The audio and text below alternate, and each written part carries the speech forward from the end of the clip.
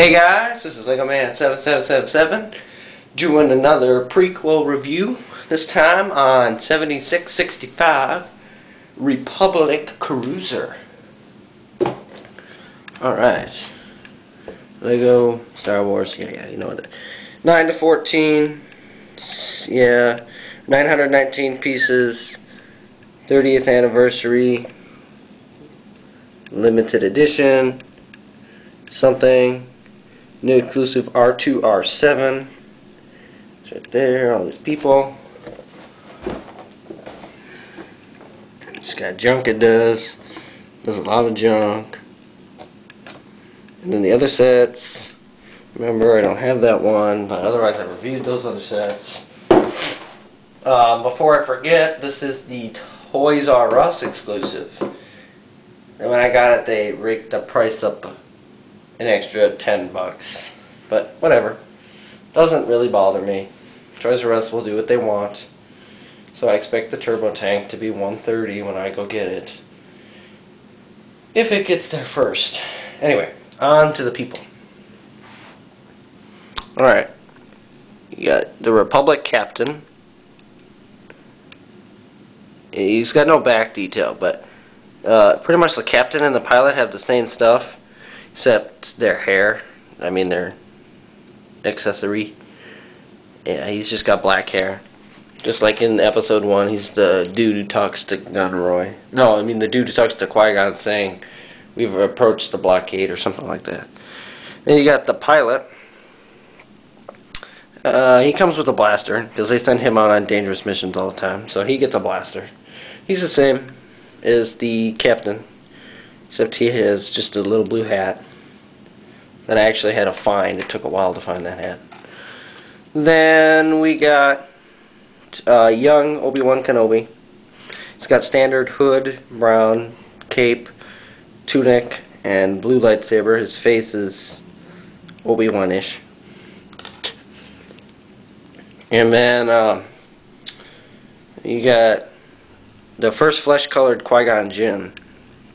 He's my favorite guy in the set.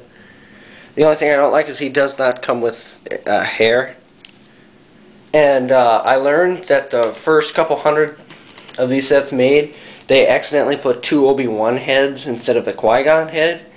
And I got the Obi-Wan head, so I had to call Lego and get a replacement. And then this is R2, R7. He's my favorite astromech droid just because of the fact he's green. I mean, yeah, I also like the one from the Arc Fighter too, but this is... okay, he was my favorite.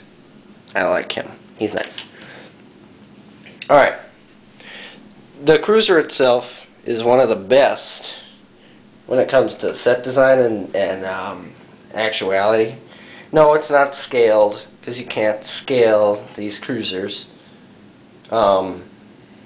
This and the Venator are pretty much the only $100 sets that weren't scaled. Anyway, okay, so let's bring the cruiser on over.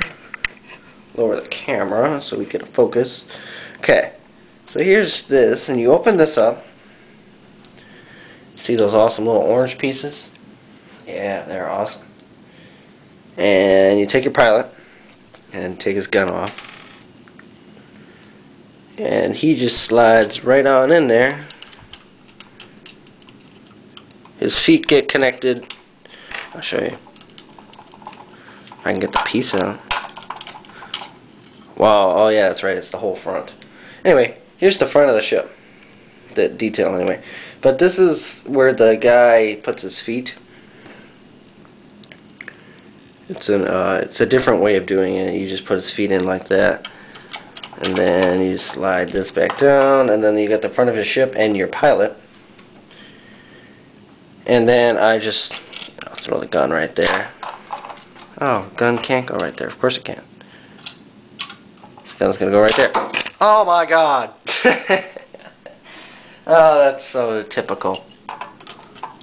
For the whole ship. Oh! Ah! I haven't actually used this set in a very long time, and it shows. Okay, we're good with that now. Now we're gonna just turn it like this.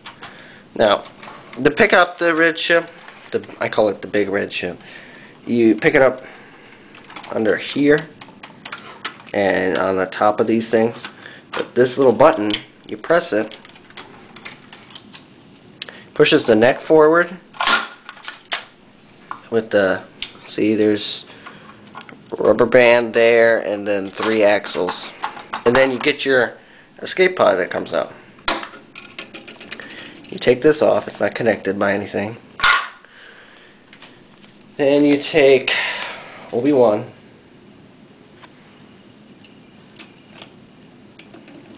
and then you take Qui-Gon, and you put them right in there. Put them in the escape pod, and that's where they sit in the whole mission. That's not really where they sit in the movie, but it's the only other place you can put them. Then, to do this, I'll show you, because you can twist the head. You twist the head, and you put this red piece right here, and then you push it all the way out. And then it sticks in there, because the axles catch it too, and then you're all good and everything. Okay. Now that we're good with that, this of course is going to be 2 parts. Awesome. Okay, then we got some detail back here. This is a antenna thing, signal, you can move, and break off, of course.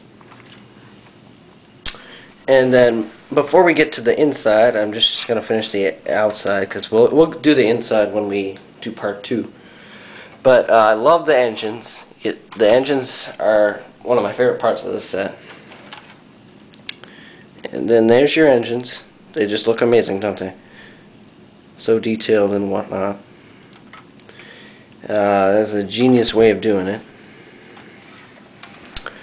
Now we're going to work with this. Okay, you pick this up, and then there's this little spinny thing. Probably hear something spinning. You're right. That piece spins this radar dish. You get 1 radar, 2 radar, 3 radar.